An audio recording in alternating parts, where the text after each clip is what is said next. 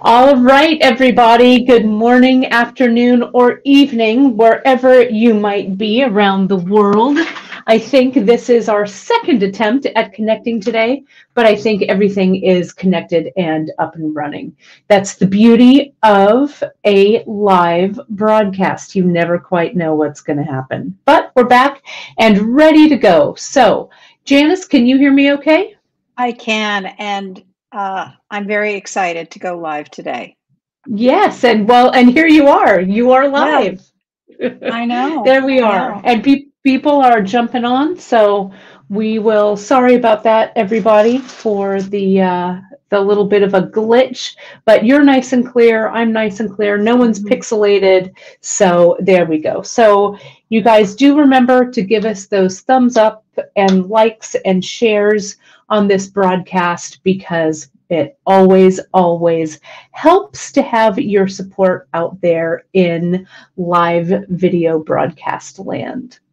Okay, well, Janice, today we are doing this I know. piece. I want to wear it. Folk tales.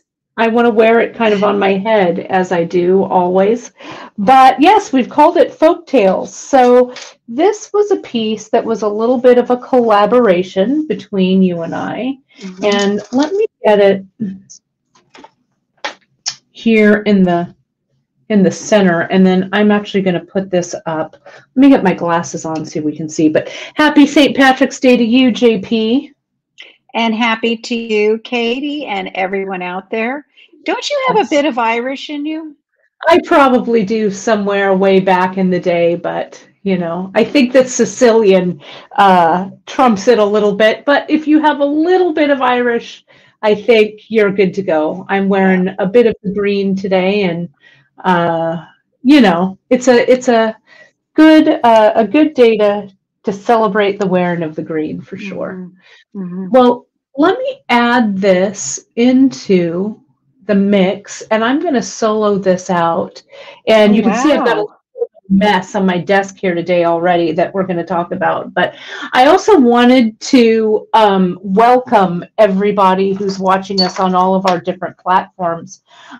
We've got people watching us from our beadshop.com Facebook page, from the Great Bead Extravaganza Facebook page, from our Create, our bead table group here for Beadshop, as well as over on YouTube. So welcome to everybody. It's great to have everybody here. Thank you so much for joining all of us. So we've had a lot of first-time viewers lately, JP, which is great. I know. I've noticed. Let me just turn my messages off. I left it on so that I could get the link, but now we don't need any of that pinging. That's right. No pinging. No pinging. You never know. Well, I wanted to let's tell everybody, or I'll tell you guys a little bit about the background of this piece, okay? And then we'll talk a little bit about how you created it, and then we're going to talk a little bit about using your string material and some different clasps and stuff that we've got going on here today. So let me take a bracing cup of coffee, or drink of coffee here. So this was back, I don't know, a few months ago, weeks ago, days ago, whatever it was, that we did that Folk Tales bead embroidery project that I did. This was kind of the secondary piece that came out of it, this piece here that's on Ultra Suede. And so this had the bead embroidery techniques. It has the picot edging. And if you look on the back, it has a little bit of a, I don't know, kind of a decoration there on the back, embellishment there on the back. And then we decided, then I was like, I don't know what to do with this. So we thought we would do one of our famous collaboration broadcasts. And I sent this over to you with some of the beads that I had used. And so you jumped in and created this piece that we see in front of us. So do you want to talk a little bit about this and what your inspiration behind it was, JP, and I'll kind of point out the features? I would be happy to. I think that when it arrived first in the mail, Kate, it with the extra supplies that you had used, I looked at it and I said, how am I going to attach this? And then I kind of reached back into the old Beadshop skill set, and I said, wait a second, I can string across the little shadows across the top and put the soft flex or stringing wire, whatever you decide to use, even thread. I put it through the two through, and it just seemed like I held a lot of the designing was holding it up on me to make sure it looked right, because on its own it looks great. It looks sort of a little bit like a bookmark, a little bit like a drape pull. It looks like a great embellishment for a pillow. But I was trying to conceptualize it as a pendant. And that's when I said, it's going to need some bookmarks around it. It's going to need something to really set it off and give it more presence. And that's when I decided it wasn't like reaching very far back, but I wanted to put chain around it, which really just makes the shield look more special and gives it more value or presence, I guess. I strung the two strands of soft flex through a new bead that you didn't use, which was the 6mm metallic mix. That's this one here. And then the soft flex that you use, Janice, and pardon me for interrupting, but did you use the fine here? I used the fine, and I actually used the 0.014. I did use two colors. I didn't have enough of copper. I didn't have any bronze. I didn't have enough of the gray, the clear. So it's a combination of, I believe, copper and clear is through there. If you look at that, you can kind of see it. Yeah, and we can kind of see it here. But the thing about the soft flex that I like that you've used this for is that you did identify these little shadows. Like we talk about, these little shadows have such a large hole that it's very easy then to use the top of this picot as your bail. When I had designed this piece, I thought that, you know, and I sent one of those crescent clasps, crescent crimps along with it, thinking that you might want to add that and just to hang it there. But this integrates, I think, into the bail very well. And since the shadows here are metal, the soft flex is a great choice for that, because it will really hold up to that, you know, to that string material, and that bead are perfectly matched.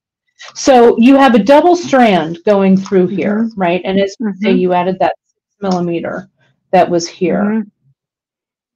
Right. And this is just something that, you know, it's funny, Kate, when I string something, it really doesn't matter what I string.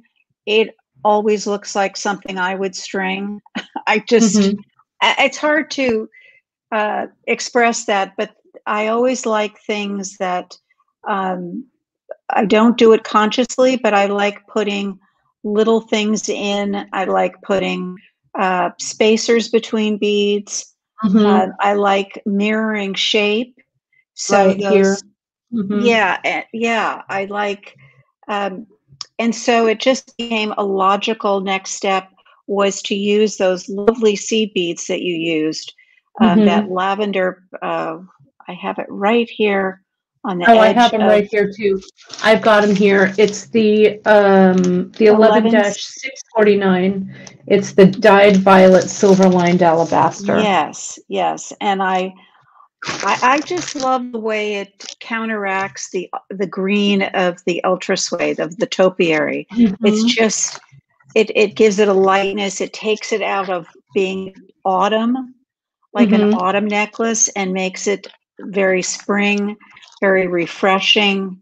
And then I just did an even amount of seed beads and then brought them back through a shadow, and then the spacer bead I think it's the he, she. Mm-hmm. Yes, it's the O bead. It's the O beads we use. Right, Mm-hmm. right. Mm-hmm. Which I don't think we all use enough as spacer beads. Yeah, I agree. I really like, and that's why I really like using these, because I use them as embellishments on the front here, Right. but I use them a lot as a spacer. And like you were Mm-hmm. mentioning, Janice, I think, when you're looking in your treasure trove of beads, and again, you do a lot of this stringing with A, what I send you, and B, what you might happen to have sitting at home in your bead box. Mm-hmm. So having a small treasure trove is what I like to say, is having some of those small beads, those spacers, Mm-hmm. things like Ishi, but also things like these O beads or 2 millimeter beads, mm-hmm. or 3 millimeter beads, things that are kind of small, and easy to work with, and fill in those spaces. Like here with this 11-aught, using that 11-aught on a doubled strand is great, because the visual weight of this piece, like this, these 11-aughts, balance with these 6 millimeters here, Mm-hmm. right? Mm-hmm. So now, you had a minute ago, you had a sample that had several strands of seed beads that made it look like a beaded bead. Do you get now? If someone had wanted to, they could have added more than 2 strands. They could have gone 3 strands and got more bulk, maybe even 4 strands together, a random pattern or absolutely the same, and it would have made it bulge more, made it a plump design element. And I'm pretty sure you could get at least 2 more strands through there. Yeah, you can see here, if I kind of pull this back, you can kind of see the opening in that shadow bead. So there's plenty of room for those strands to go through. And then with this 6 millimeter, you can see as well, if I pull it there, I'm sure we could get at least 1 strand, as you say, maybe 2. And that's what you can, experiment with. You could also do this with soft touch, the 0.010. You could jump down a size for that. And what I like about this is you've also echoed the shape of kind of this little shield pendant here that I made by using these, what we call them, the Bali flag pendant here. So that shape, whether consciously or unconsciously used, was repeated here and here in the design as well, which looks great. Right. I just had those in my, like we say, my bead collection. Have not used them in anything, and it was like, I need something that is triangular. I need something that repeats that intentional, the shape, really. Because you also use that in the dragon scales. I was just going to say, I have the dragon scales here, and again, that same shape. So you could use the dragon scales in the stringing. You could. I think dragon scales are another kind of underused shape, because they are such a it's like a graphic shape, right? It's a very bold shape of the bead. So when you use it, you get a lot of negative space coming around the shape. So, but experiment with how they fall into your design, and I think you'll be pleasantly surprised for sure. Could we take just a minute, Kate, and share with us how you decided on this shape for your center pendant, which you're calling a shield? Is there a history? I know you use this a lot in your own work. Yeah, I don't know. I think that, a lot of times when we're doing these broadcasts, and I think that I did this on a Free Tip Friday to kind of reiterate how the second part of how to do this picot. So from necessity, I needed something that was small, right? So that I could complete. and it was easy to cut out. So when I make my templates, I use a piece of paper to make the template of this. So I just folded the piece of paper in half and cut this simple shield shape. So it's easy. It was easy to bead around. It didn't have a lot of complicated curves. It was something that I could create really quickly. And I think it gives a nice kind of background to, you know, to putting a simple design on there, because if you're going to use a lot of beads on your bead embroidery shape, maybe having something that's a little more complex in shape in the background makes it a little, it might make it look a little busy looking, right? So I wanted kind of a simple background. So I think it looks nice. And the green is the same green that we used in the Folk Tales bracelet. Well, what I really like about this shape is that it's not only feminine, but it's also very strong. And it's not one that's used a lot in jewelry. We see it fairly a lot in, you know, African tribal pendants, but it's not used a lot nowadays. And I think it's just a beautiful shape that resonates with the times. You know, it's just make a great pin too.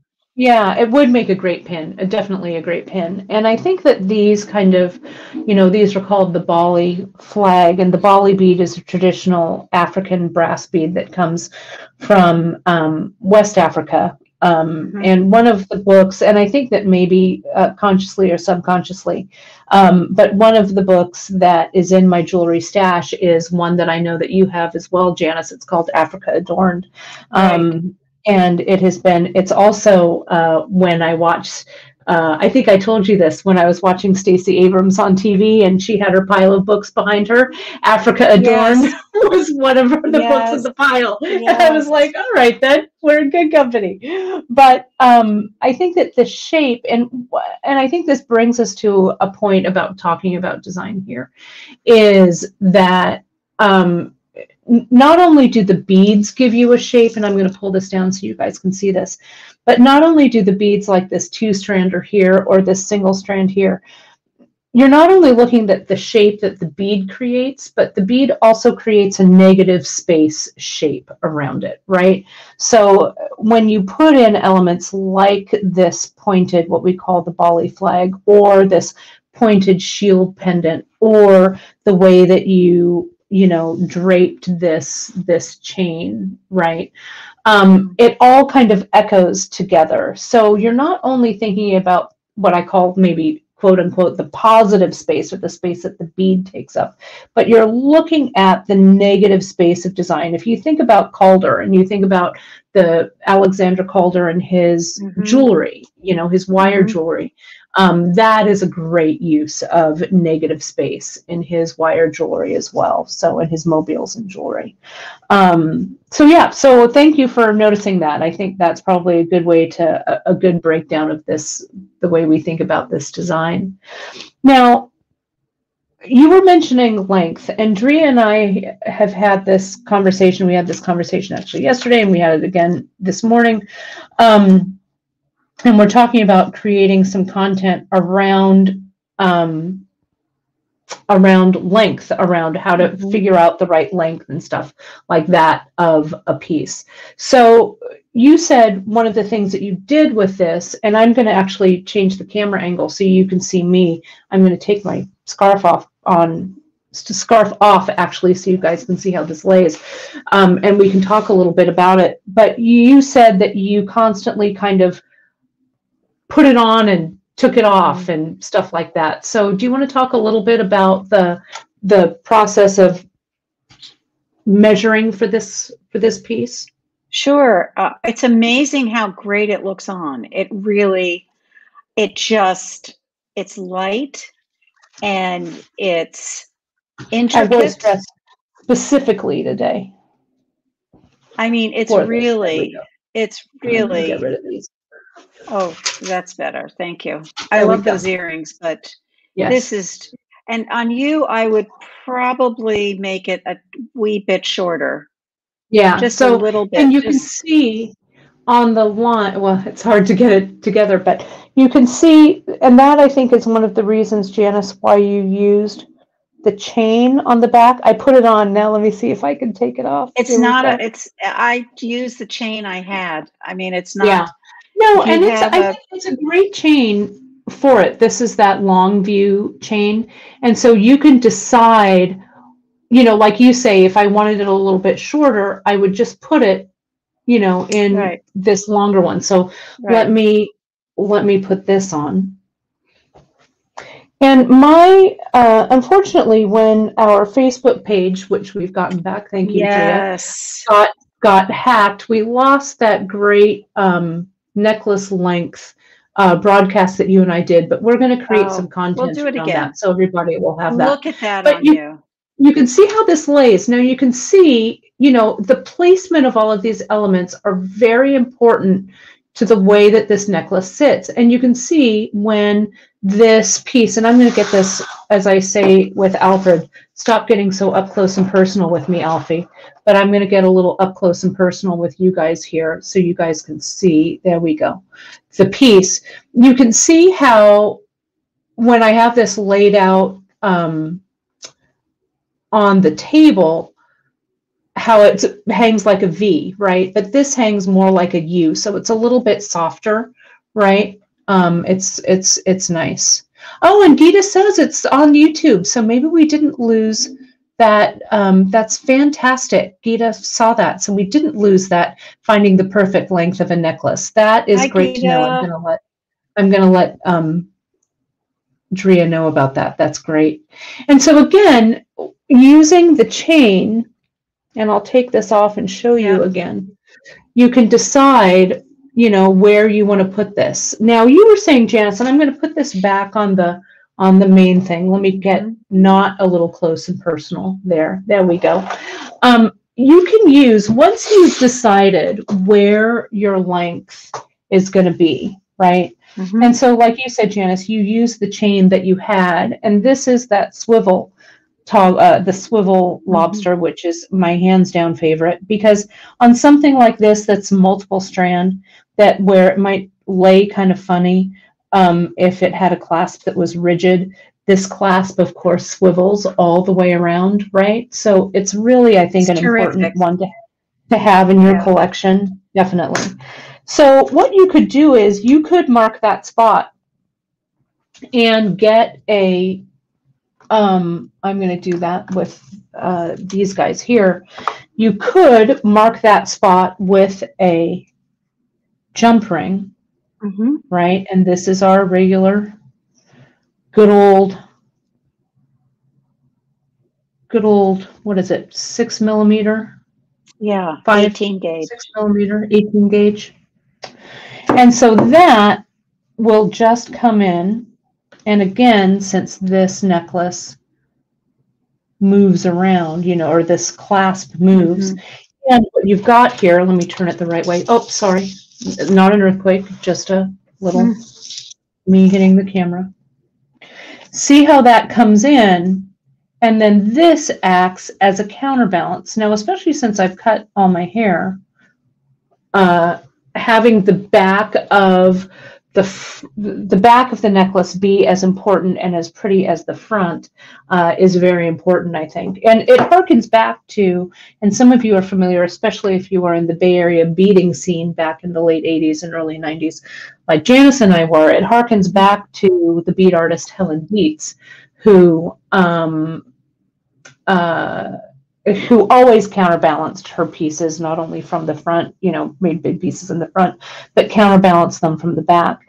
And if you sell your work, this is a great way to make your work universal, so it fits a wide range of bodies, you know, so it's size inclusive, which I love, right? I think that's awesome. Yeah, you want to make sure that the chain you use can go on and off the clasp easily, that it's not too heavy. And then design-wise, it's 2 to 3 inches in terms of length This necklace, because it has the shield, yes, because it has the shield, it doesn't really need a counterbalance. Right. Because it's going to stay heavy there. Yeah. Yeah. But it will move a little bit side to side. It's not a manufactured pendant. It's handmade exclusively by Kate or by you. And so you may find that one side is a little heavier because of the picot or whatever, but it's just a lovely thing you made, Kate. And I just had the best time embellishing it with a necklace. Oh, well, I'm glad. And what's nice also, and I just noticed this here, because honestly, Janice, I gave this right to Karen when it came in, was this 6mm metallic mixed bead. You can see you use the little tiny petal bead caps on those. Right. And you sent me. And I also use those, the bead cap there and then that larger bead cap there. So, had I sent you a few more, you could have sprinkled those again into the piece here too, right? I mean, so it really is, the world is your oyster with this. The thing that when I saw this was, and I want to show, and we really will get to these other pieces, but I want to show you, because I had this idea with these super duos. This piece has a very vintage feel to me. And you guys know that Janice and I both cut our teeth on vintage jewelry pretty much, from back in the day.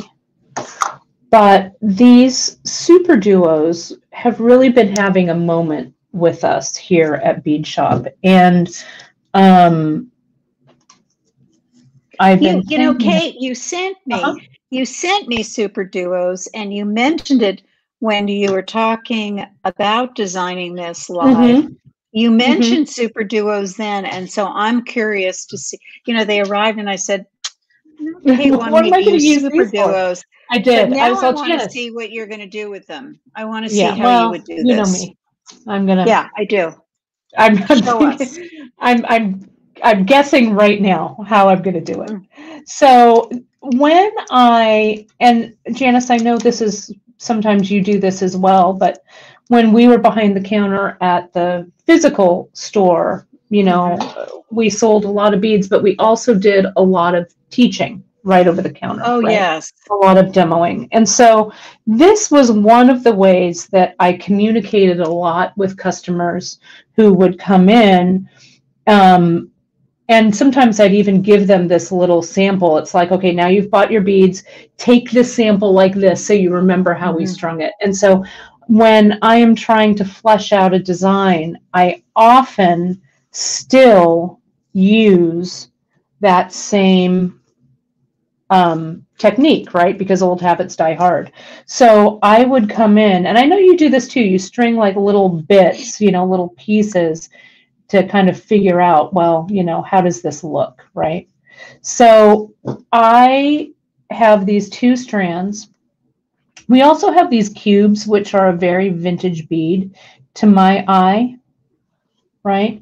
So see how I've just put on, I'm going to get a little closer. I don't want to get too close. But there we go. And I'm going to string on these two of these.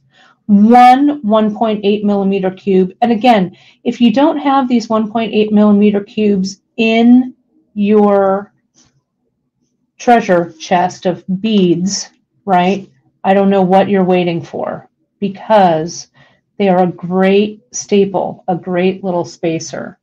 So I want to see that negative space that this super duo Now I see. So I'm going to string a little more. I'm going to make that segment a little longer. I put in 2. Let me put in 4. 1, 2, 3, 4. Let me put in a cube. And for everyone watching, those are Miyuki cubes. They're made by by the same company in Japan that makes our seed beads.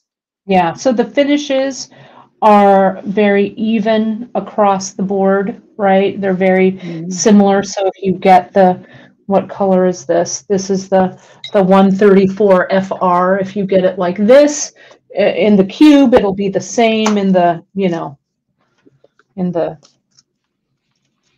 8/0 or the 11/0 or the 6/0. I also used some of the Baroque pearls. Again, a super vintage bead, right? The Baroque pearls are also a Japanese bead, beautifully made. And let's see how these come together as a bead that you could pull the 2 strands under. So see again how I'm using, as you did, Janice, that small bead to kind of taper, right? Then these both have large holes. So we'll put them under there, and then let's repeat this pattern. And I'm just screwing around. I have no idea what I'm doing here. I call it doodling. Yeah, no, exactly. That's exactly right. How would you use the dragon scales? I was just thinking about that. Get out of my head, Parsons. Okay. So, well, I don't know. I was putting it off as long as I could. But let me see. Let's take a look. And let's actually put that super duo in. And let's do an intentional repeat. So let's put an 11/0 because that kind of maybe takes up that space. And let's put in another super duo. So maybe visually the weight of just a single super duo might be a little slim. So let's see visually how 2 look together. So what we've got here, so see what we're getting? We're getting like that single looks great. This double with that one in the middle looks good. And look at that connection right there. Look at that one, how it's flanked with those cubes. I think it looks really good. So let me get back to this, and I'm going to taper back down. I think I just need 4 seed beads per side. 1, 2, 3, and 4. And then here, 1, 2, 3, and 4.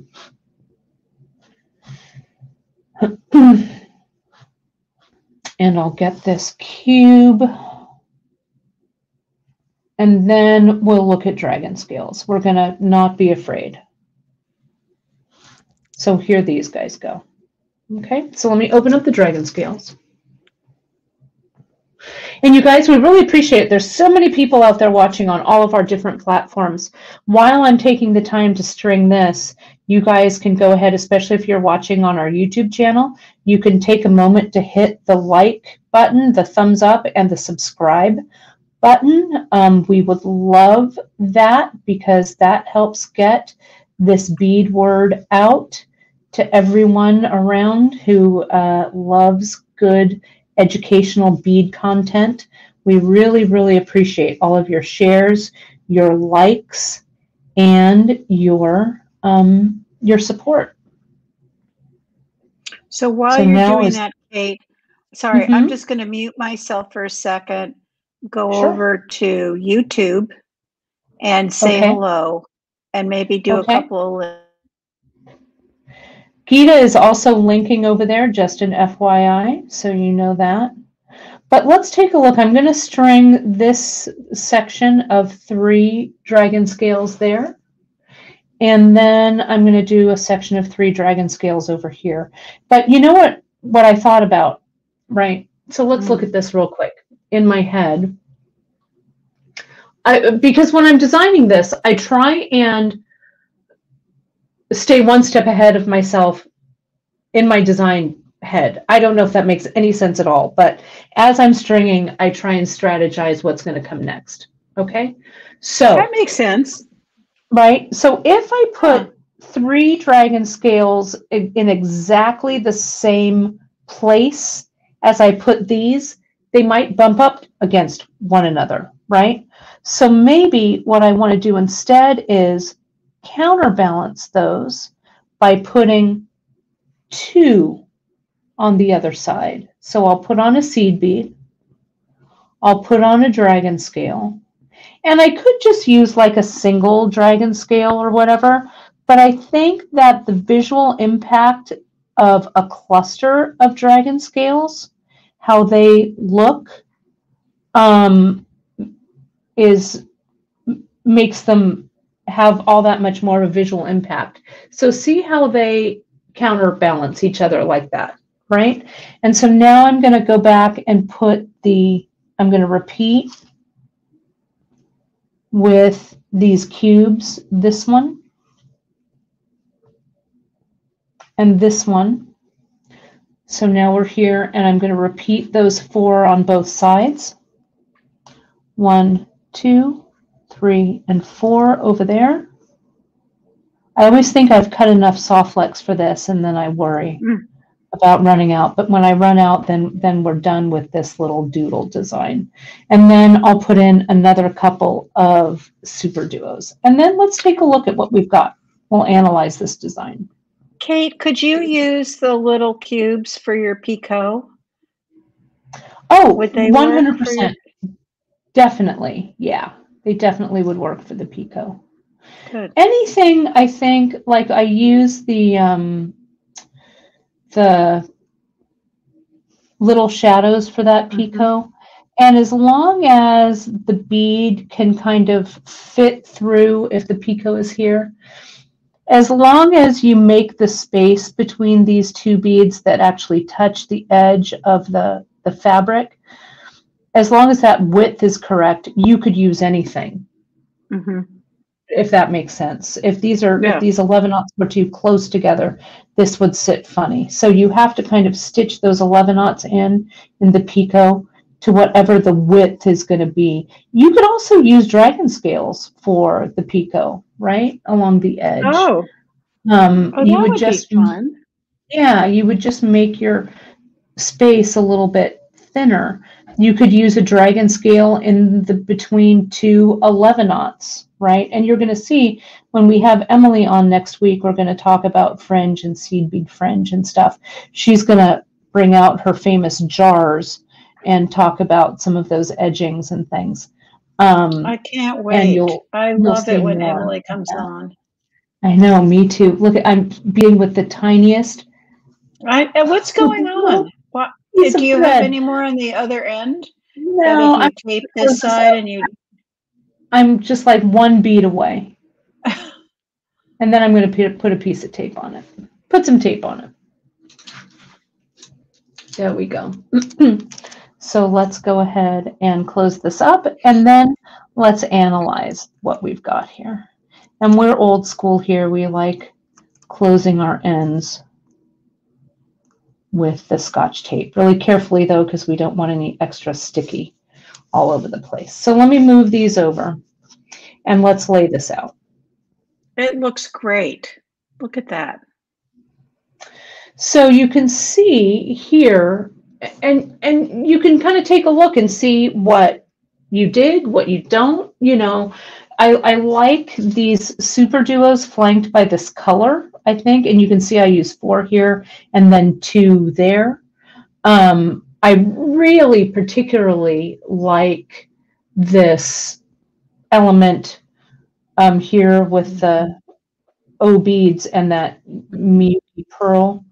I love this double. So all of, any of these would work, but I think that counterbalancing these dragon scales like this so they don't all bunch up, I think is a pretty effective way of using them. Do you have any thoughts about this? Great. I was actually surprised how good how good the dragon scales look, and the pattern of 5. I think it's so the necklace could have been done really with the leftover beads you had I like it with the metallic mix, the fire Oh, polish. yeah, the metallic mix, hands down. I think it's great. But I also think that That's you so could, like, interesting. Look at it. Look how yeah, interesting that is. and you could translate this section now into a strung, like a strung bracelet or a multi-strand piece, which kind of brings me to talking about some different ways of connecting this. So, kind of maybe taking this portion out of the mix for a moment, and if you were creating a suite of of pieces, an earring, a bracelet, and a necklace, something like this, using multiple strands here, you could use something like either this, and I wanted to show because sometimes people get confused with the regular Clio clasp that we carry and the vertical Clio clasp that we carry here. And essentially they're the same tube clasp, right? But when we talk about vertical, we talk about how the loops are different, are seated differently. Right. Or the regular Clio, the loops are facing, and on the vertical Clio, the loops, you see the side of the loop up at the side. And something like this, for those of you who are seed bead weavers or bead weavers, something like this, you can weave these loops right into your design, right into your pattern. Something like this, the Clio that has the loops that are facing us, we've used that in a lot of different designs, and I have one here, and we can talk about how we do it with multiple strands.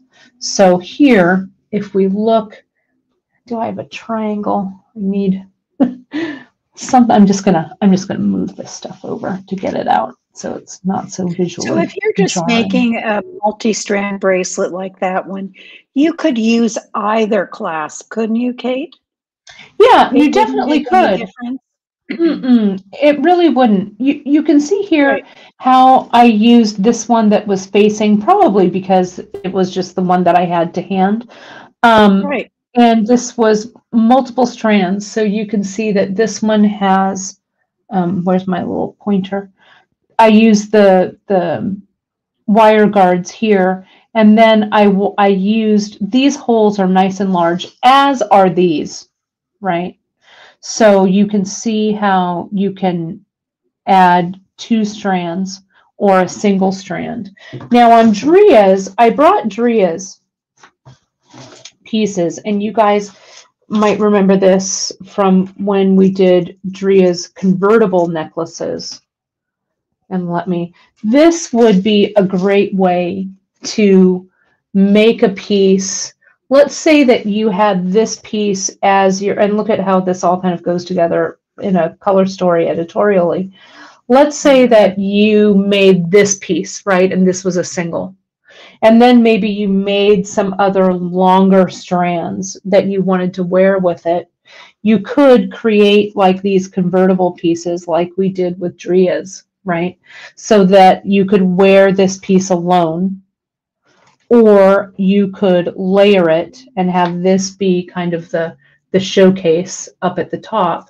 And then you could create some longer strands. You could do even just like single long strands of fun things like this, this kind of stringing that might enhance it further. Maybe you could add a long piece of chain that would enhance it further.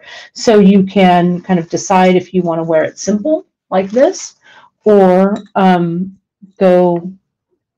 go full glam, I guess, with multiple strands, right? So that would also work. And remember with Dria's, and you can watch this convertible necklace one that we did, that the one side of this clasp has the little lobsters connected with the oval jump ring, and then the other side just has the oval jump rings connected, so that the necklace can be worn on its own. If you take it off, it has a lobster claw on one side and a loop on the other. if that makes sense, right? Very clever.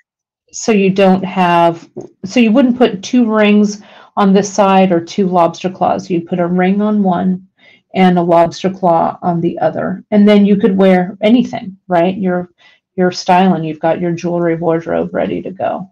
So something like that would also be fun because you've got a big bunch of beads. I mean, you can see, Janice, we still have a bunch of beads left over from this project, right? So if you're creating kind of a suite of necklaces that you might wear or a necklace bracelet kind of combo. The other thing that I wanted to show clasp-wise,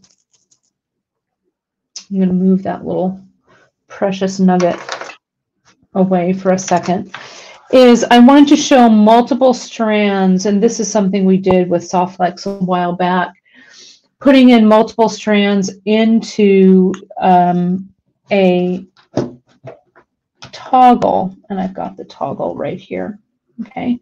And you can see that toggle clasp, what we've done, I want to separate it so you can kind of see it. You can come in and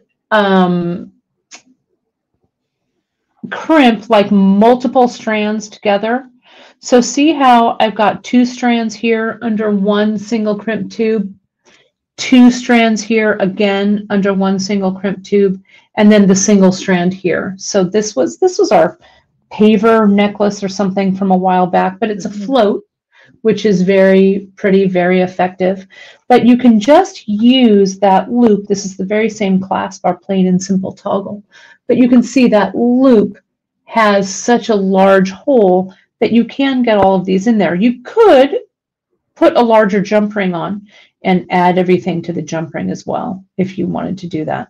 You just need to make sure that when these 2 clasps come together, that there's room for all of this to come through the toggle loop, okay? Or else it won't work. Do you know oh, sorry, Kate. You know what keeps the toggle bar from going through the circle? Yeah, it's a large bead right at the end. If you have a big bead, then the toggle can't turn sideways. Right, so a toggle has to kind of turn, bend like a little elbow like this, right? And the loop needs to go on. So if you had a large hole or large hole beads, this just wouldn't go to be able to clear that bar of the toggle. But since this is just Softflex and crimp tubes, it clears it just fine, right? Does that make sense, right? So I only learned that the hard way. Right. Well, we've all learned that, right? We've all learned that the hard way, for sure, right?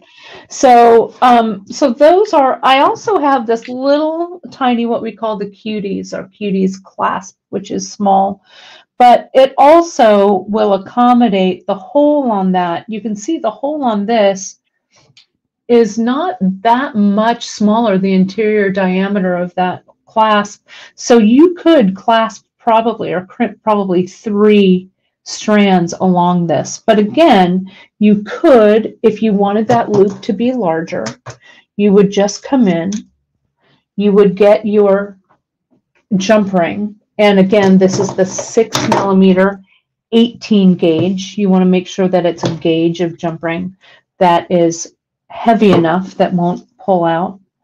And then this just goes right on and closes up. Now, since you are crimping onto this, I would definitely use crimp cover or wire guards on this, because even though I've closed this jump ring very, very well, it's very closed there, the wire guard will keep that Softflex from pulling out of the loop. And we've got some new jump rings that are making their debut soon that might even be a better choice than this round ring. We've got some oval jump rings that will be great for this, because the opening is on the side, so that opening of an oval jump ring usually stays on the side, so your strands don't ever really come in contact with where the ring is open, if that makes sense.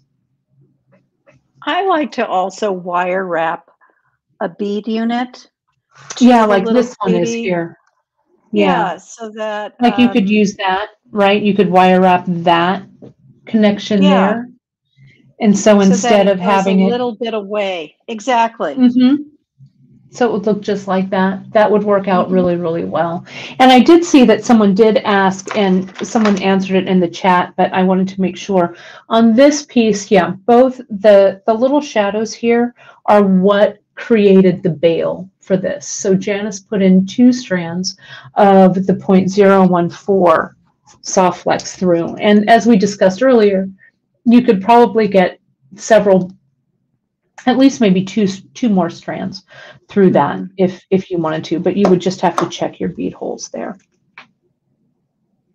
And the other thing we didn't talk about, Kate, I forgot to mention, is I added the chain with a jump ring on each side. Yeah, let's take a look at that closure, maybe just a little. No, I mean down at the pendant. Yeah, down here, right. So that it would hang correctly. It would. Yeah. It wouldn't. If I use the ring on the chain might have stood out horizontally and then dropped. But by adding the jump ring, it drapes it. It makes it have some movement here, and that's what we're looking for. And it clears the beads. Yeah, it clears the beads better. Yeah. So you used our small 3mm round jump ring and just really closed it up nicely. And this little lentil chain, like let's say that this little lentil chain had 2 loops in between the lentils, right? It just has a single loop. Those 2 loops would have helped this lentil clear it. But since it only had a single one, you had to add a ring so there was movement there. And that's really important when you're adding an embellishment, or if you're closing a piece, you know, closing at the end. You need to have that room, that elbow that moves freely, because if this were stiff, number 1, it wouldn't drape correctly. Number 2, it would break eventually. This would be a weak point in the design. I also wanted to show, and this is a tassel, but you'll get the idea. Let's say that you wanted to make something like this that was multiple strand, and you wanted all of those strands to come into a closure, right? So you could use, this is our capped off. We have it in 6mm and I think 8mm. We also have some different cones. This I happen to use as the top of a tassel because, as you know, I love tassels. But you would pull what's underneath that, and you can go back and find that episode, watch that episode. I'm sure Gita is frantically searching for that one, but it's essentially pretty easy to do. What you do here is you have all of your, you have a wire wrap, and you can see that wire is right up here at the top. So I'd have a wire that I'd just bring around and I'd wire wrap closed, right? And this loop wouldn't be too large, right? But again, not too small. And let's see, if you were stringing on your soft flex, each of your soft flex strands comes in and then it's crimped onto the end of that wire wrapped loop. You could even crimp 2 strands through one crimp tube and loop them both through and crimp them. These beads here on the ends of your strands would be small, 2mm, 11/0, something that's small. Then that cap will drop down over the top. Okay? And then you would just have your strands come. Okay, and string like that. But these would taper to bigger strands, or to bigger beads, if that makes sense. So that's kind of an easy way to pull all of those strands together underneath, and then that would just connect to a single strand clasp. I love your drawings. my little scratch drawings here. But so I hope that gives you some good ideas, everybody, about how to kind of multi-strand this sucker, or to kind of make something like this your very own. I'm going to lay this all out for some last looks so you guys can take a look and ask any of your questions that you might have for the end of the broadcast. Oh, and Janice, we didn't mention, but you use that very bottom picot right there to do a wire wrap briolette, right? And since this picot was done with this metal bead, it's really sturdy. So you actually used, again, another one of those small 3mm jump rings, or again, for movement purposes. See how this has a lot of nice movement? Or you could also just wire wrap in there and just make sure that you have a loop that's large enough. Yeah, if the loop isn't large enough, because I tried it that way first, the circle of the eye on the briolette wrap will get stuck on one of the sides of the shadow. And so by using that jump ring there, I was able to give it like a really free rein on in terms of movement. Yeah. And that, I think, is what makes this. If it didn't have that movement, it would just kind of look like an afterthought a little bit, right? Really, yeah. But since it has that movement in it, it integrates in the design very, very well. Right. Well, I think I've got all the clasps out that we've used. I can't find that little cuties clasp anywhere, but I'll find it when I clean up. So again, I think that we've talked about, how we measured this, how we need to frequently try it on for something like this that has the chain to make sure that it sits correctly. We talked about how we would use chain here on the end. And you, Janice, we didn't really get a close look at that, but you can see what you did here on the very end was you didn't use a wire guard because 2 strands didn't fit through the wire guard, and you just looped it around the chain back through, and then you covered that crimp with a crimp cover there. So that's how that's closed. Yeah. Correct. So pretty simple to close that up. And then, of course, we talked about using some multiple strands to create some different looks for the actual strands of the piece. And we talked about some different clasps, some variations that you can use. And, of course, don't forget Dria's very clever convertible necklace idea, which is over here.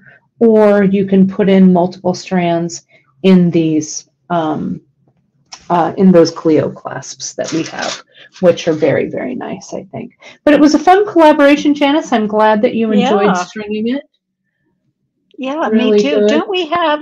Don't we have one coming up with Karen and Drea? Are they going to do one? I don't know. I don't know if they finalized it, but they were definitely talking about it. So yeah, that would be really fun to see a collab there. I'd love to see it. Yeah. Well, let me remove this and put us here. Remove my solo layout. There we are. We're going to have Emily next week with us, which I'm very excited about to have her join us for some seed bead work, which is going to be great. And then on Friday, I have a fun book that I'm going to be sharing with you guys, and a knot from that book. I know that you guys really like our Friday broadcasts that have a new knot for your knotting arsenal. Someone asked real quick the length of this necklace. Janice, is this about 20 inches, do you think? Well, it depends. I made it with the extender, it's probably 20 inches, but 20, I wear like a 16, 17. So you just have to find, hold something up. If just the quick and dirty to find the right length of a short necklace, hold a pin up, hold a centerpiece, hold a disc up, move it up and down, and look at your face in the mirror and decide where it looks best on you. And then you just measure from there to the back around, and that's your necklace length. And that's your length, yeah.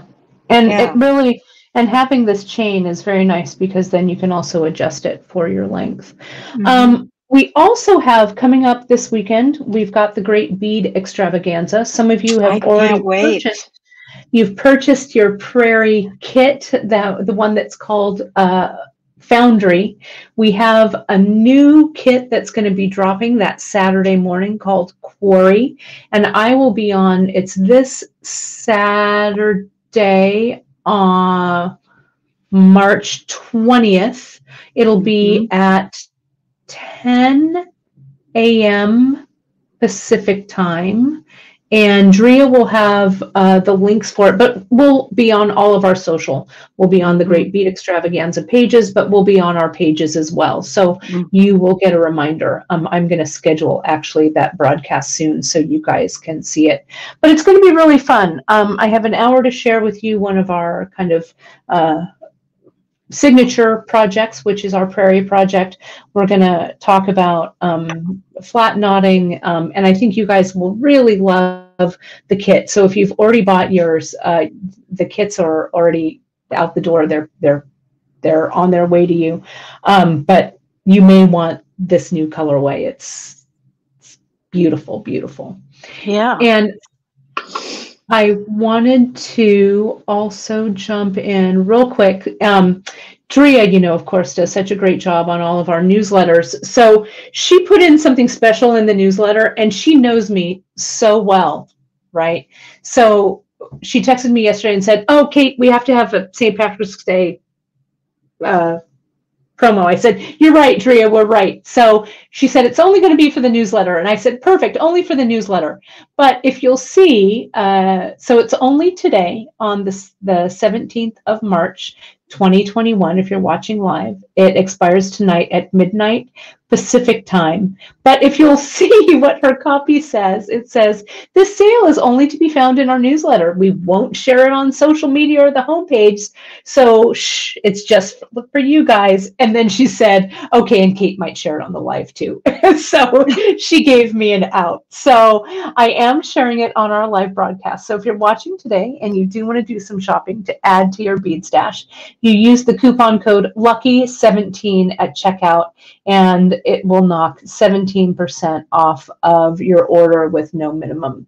And I also wanted to mention, you guys, you can find all of, there we go, all of the information on the project and the products from this broadcast right on beadshop.com. You can sign up for our newsletter for the latest discounts, giveaways, and new products. And of course, one more screen here. There we are. You can follow us at beadshop.com on our Instagram, our Bead Table Facebook group called the Bead Table. We'd love to have you join us over there. We're almost 6,000 beaders strong from all over the world. Wow. And there's a lot of great conviviality that goes on over there. And of course, you can like and subscribe us. Take that time now, if you're watching us on YouTube, to like and subscribe to our beadshop.com YouTube channel. We're in the process of getting our former page up and running again, our Facebook page. So Drea did a great job doing that. So I will add that to our social as soon as we are 100% back up and running. So that's it. So Janice, thanks so much for joining me today. It was a great project. I hope that you enjoyed making this, and I think that everybody enjoyed watching this. So I will be back.